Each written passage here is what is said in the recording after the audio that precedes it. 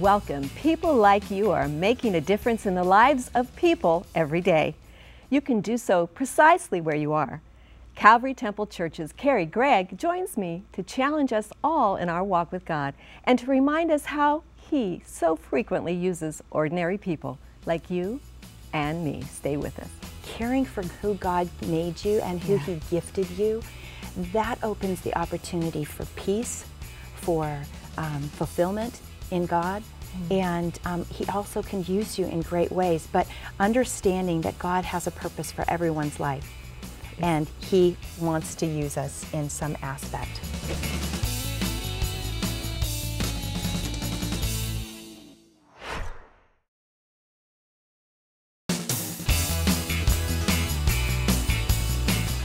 Welcome back. Carey Gregg works to lead community involvement in 9 key areas through Calvary Temple Church of Concord, the church she and her husband John pastor. Today she talks about this effective outreach program, her journey to this point in her life, and how she emphatically believes God uses ordinary people in ways they may never fathom on their own. I'm so glad you're with us today. Thank you so much for having me. Let's start with ordinary people. Well, that's who I am. Truly, just an ordinary person that long ago just said yes to Jesus. I was raised in a Christian home, wonderful parents, and we made a move in our life and kind of stopped having regular church time going together. And so I was invited by the neighbors.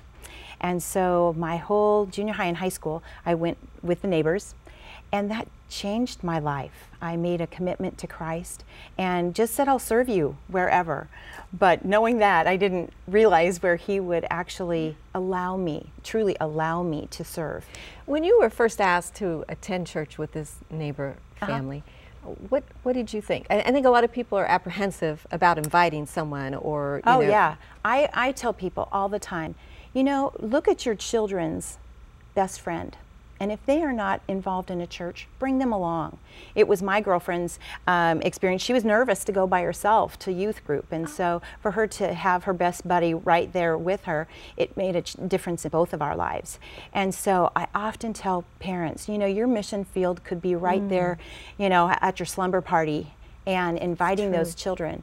So I find that that's a really important aspect that parents need to realize. They have a great opportunity to welcome other children into their church experience. Do you remember that first night? Yes. It was quite different than the church that I had grown up in, and I remember gripping the seat thinking, what am I doing here? Is this? You know, what is this experience? But it was that real experience with the Lord and that real, the Holy Spirit working and tugging at my heart and made me realize the abandon that I could have in the Lord, and He would set His path for me. Wow. So it changed your whole life. That one invitation. For sure, for sure. So you're a pastor's wife. I am. So I never thought that was going to happen when I said yes. But I think that you walk through the doors that God opens. And back when I was a child, I went to a little neighborhood you know, Bible study. And my folks, like I said, were super supportive of this. And I remember drawing a verse out of a basket, and the little teacher said, this is going to be your life verse. And I thought, you know, I'm young. I'm like, okay, this is from God. And it was 1 Thessalonians 5:16 through 18. And it said, rejoice always, pray continually, and give thanks in all circumstances, for this is God's will for you in Christ Jesus.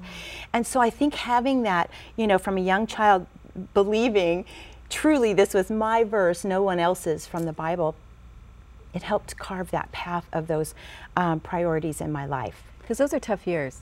Yes, yeah, they are. But as going forward and walking through, and again, even going into college, not thinking that the ministry full-time was going to be my vocation, but you know, John and I, from the beginning of meeting, knew that we were both had the same passion. We actually met on a ministry outreach, and I was like, hey, he's the same thing that I'm doing here. Not bad. And so I really do believe that, as we go forward, wherever we are, whether we're single or married, God continues to put people in our path that He will use to enhance or direct or I didn't even know what a pastor's wife was supposed to be like.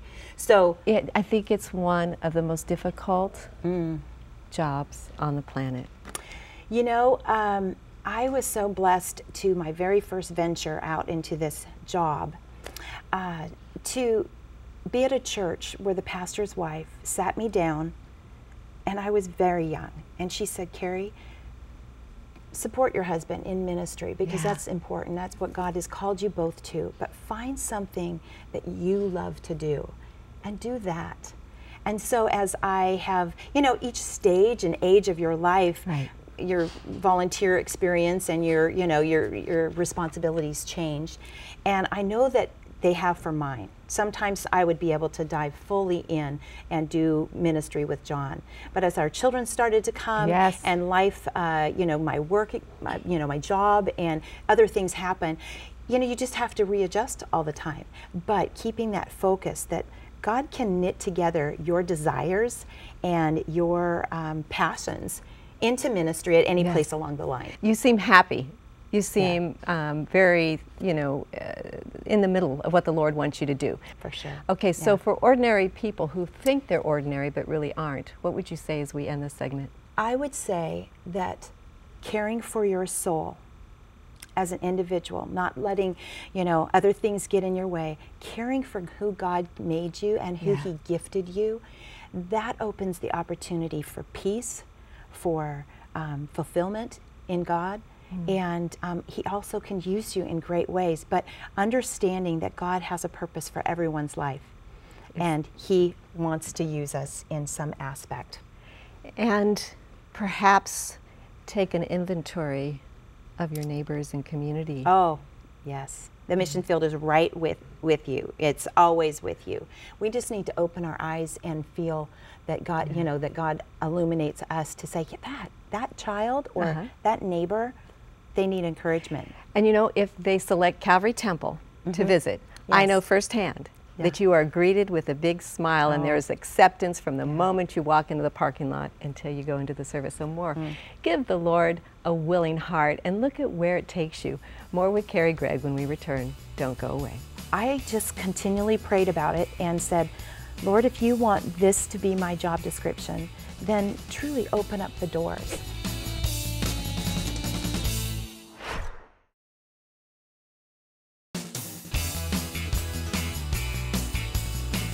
We're with Carey Gregg from Calvary Temple Church of Concord. And before the program, we were talking about the value of prayer in your life. Would you talk about that a bit more? Yeah. You know, I just read a quote from Anne Frank, and it said, you know, when we have problems and we have things that are of our concern, we're of a worldly concern. But when we actually talk to God, we're in that heavenly realm where the impossible takes place. And so prayer, I shared my verse before, and it says pray continually. Yeah. So I've really looked at my prayer life as being a continual conversation with the Lord. And, you know, we laugh and we cry and we talk about, you know, joys and issues and hardships. But, you know, as a mom, prayer for my children is huge.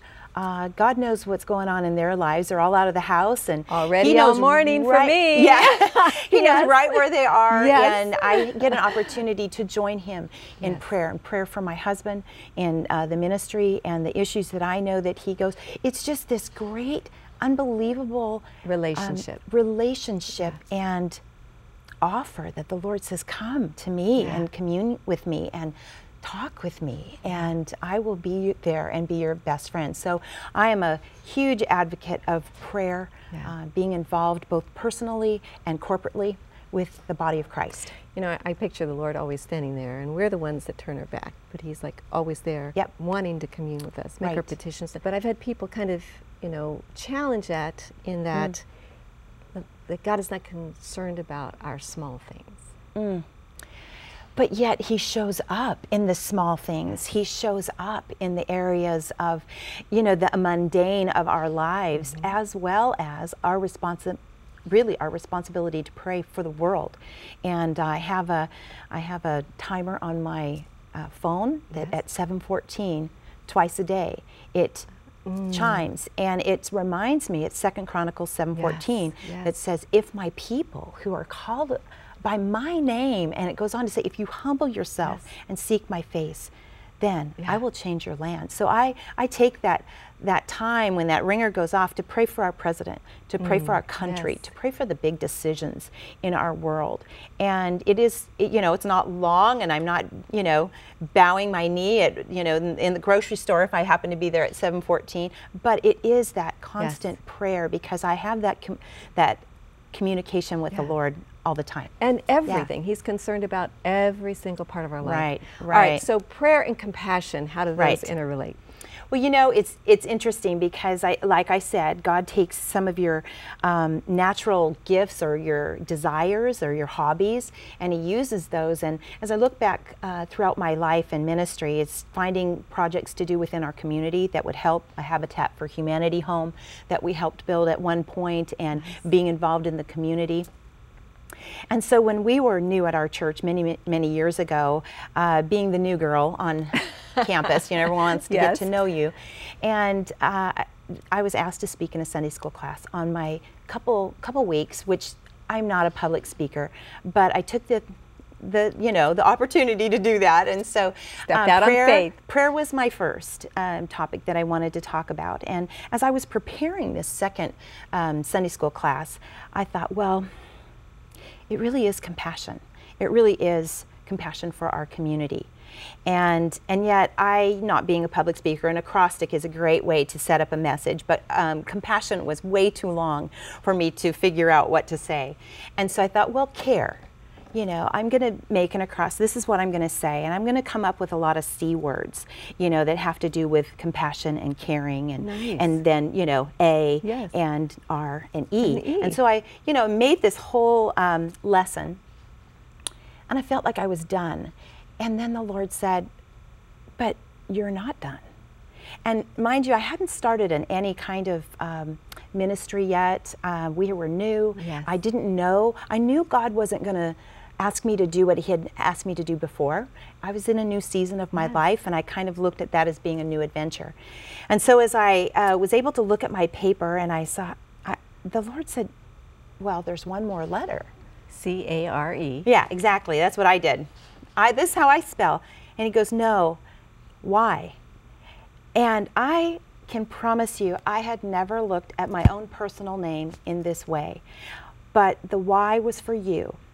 And what the Lord said to me, all those things that you had listed, this is what I want you to do. And it's one of those, you know, moments where you know the Lord has spoken to you. And I've had just a few in my life. So it was undeniably, you know, someone told me once, oh, I just think it's so wonderful that your mom spell your name that way, your parents spell your name that way, and because it's so what you're doing. But I thought, I had never truly looked at that, but I knew I was being commissioned by the Lord to do this, and yet I didn't have a venue yet to do that. But our church being also already a compassionate church, a church that's in the community and caring and having a real reputation. Hundreds of volunteers, thousands of volunteers. Yes, but they didn't have someone to perhaps coordinate all the efforts and to look at new areas to be involved in our community. And so I just continually prayed about it and said, Lord, if you want this to be my job description, then truly open up the doors and allow me to, again, in this new season of my life, express those gifts and talents that you have given me.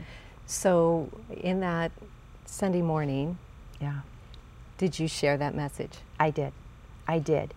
And even though I would be able to tell these new friends that I didn't really know very well, I said, I don't know how God is going to make this happen.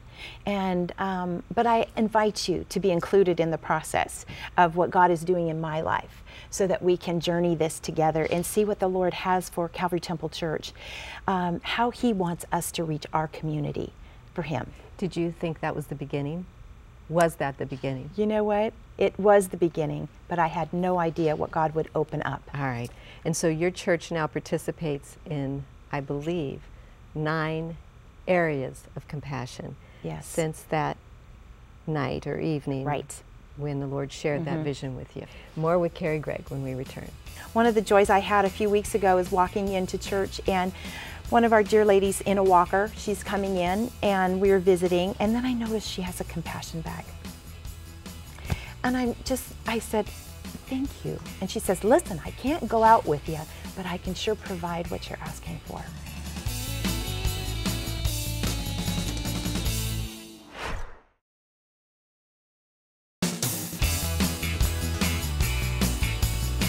Welcome back.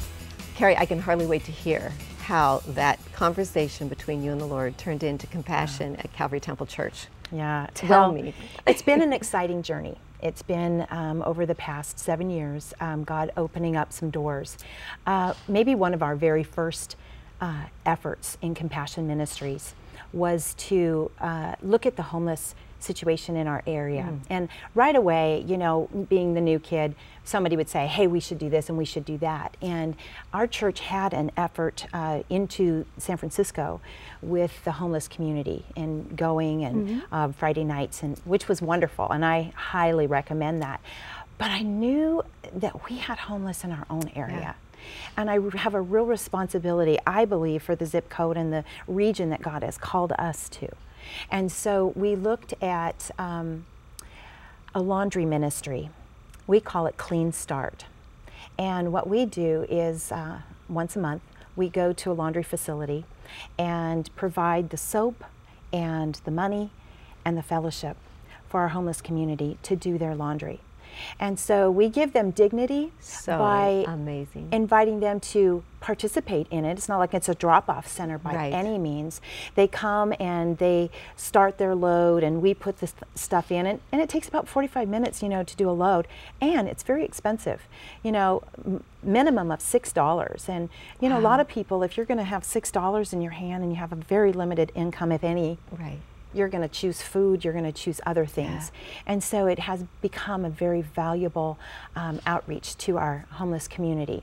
And we bring with us a hot food and, you know, many other items that could be used. So amazing. But we have been doing this for nearly 5 years and in a local community, and it's just been amazing. Our volunteers are so connected, and I believe that those that perhaps remain nameless to a lot of people, when we know their name and we invite them to come in, Patty, welcome, Jim, we're so glad you're here, just gives them a lot of dignity. And so we're excited about that. To interact in a way, and I'm sure you've learned a lot about each of these individuals and what they're going through and their stories. And homelessness is not what we all think it is. You know, it's many things. It's many things. And yes, it is some of the things that we already have a preconceived idea, but it's so much more. It's so much more.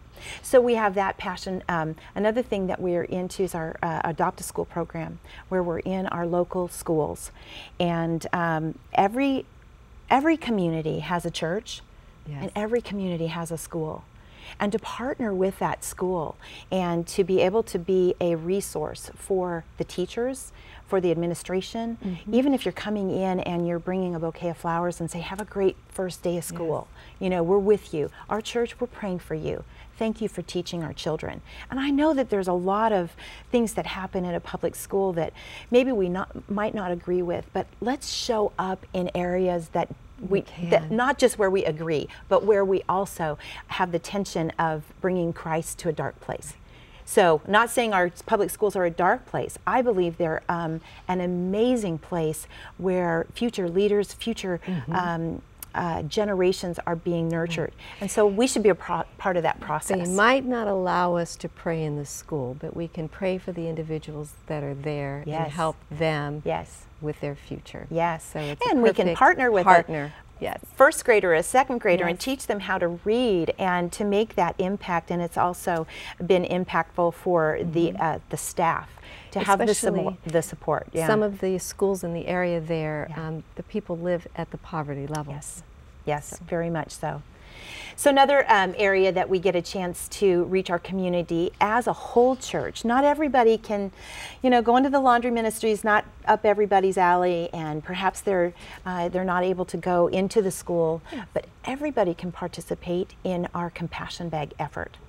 And so, what is this? This is very fun. This is our compassion bag, and it's compassion for the community. And about every 6 weeks, we partner either with a local organization, like our schools, or a national ministry, like Convoy of Hope, or we partner with maybe our youth. Anyways, we're changing it up about every 6 weeks. And everyone in our church comes in and they can participate in a compassion effort. Their card speaks of what we're asking for. It can be as simple as a backpack for a child, or this next month we're going to be partnering with a local women's shelter, so feminine products and shampoo and things like that, just practical items. We keep it about a $15 to $20 ask, and everybody can participate. Can anybody watching get involved with this program? Oh, for sure. Okay. I mean, every church that is listening, or every organization, please, it's not use it in your own church, but you can also always contact us and find out what it is that we're doing. We mentioned 9 areas, and I was able to highlight 3, but we want to be known as a church that's in our community, meeting the resources. We can't assume what our community needs. You need to find out what your community needs, and then see how you can partner with the Lord to provide that to your community. You are doing that. And as I'm sitting here and we're ending the program, it strikes me you are not an ordinary person. And it strikes me that you are a public speaker. And then the thought I had just now was, what if? What if that neighbor wouldn't have invited you? Exactly. Look at all of these folks that are being ministered to, and how the Lord has used you all of these years, and you're not done.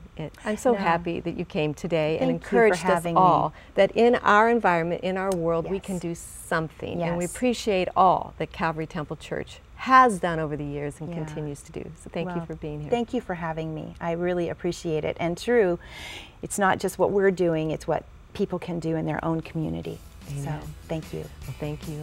For more information about Compassion Ministries, or to get in touch with Carey Gregg, visit calvarytemple.org or KTLN.tv. Remember that KTLN is a donor-supported ministry, and programs like this one are made possible through your support. Thanks for being with us, and join us again next week.